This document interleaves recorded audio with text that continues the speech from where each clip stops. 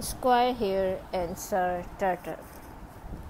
Once upon a time, Squire Hare said to Sir Turtle, "Sir, I can run so fast, my fur become a blur."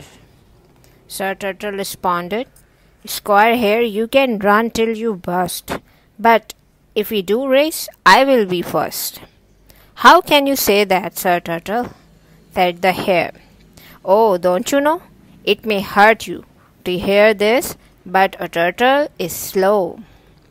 "You like to brag, but I don't tire. Let's see who is first, Sir or Squire." "Don't be sure," said the bird on a perch. "I can see the racetrack from high atop the church.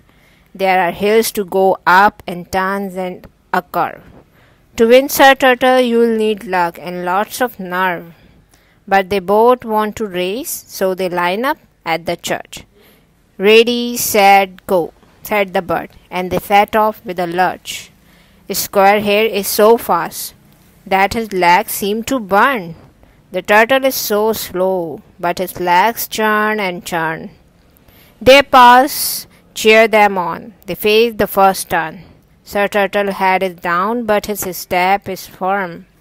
With a burst of speed, Squire Hare turns in the curve. Squire Hare is a blur, but Sir Turtle keeps his nerve. Squire Hare twists and wills.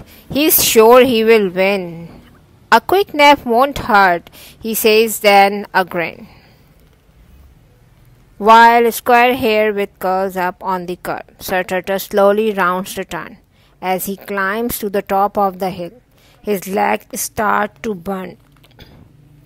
But his legs will get a rest when he glides down the hill, so he takes off his shirt. He pulls in his legs and slides down the dirt. He spurts past the church and the bird on the spire. As Sir Turtle's near the finish line, the bird wakes the squire. "Chirp, chirp, chirp, Sir Turtle's almost won. Perk up, Squire Hare, wake up and run." Squire Hare wakes with a jerk and hops back in the race, but Sir Turtle crosses the line and wins first place.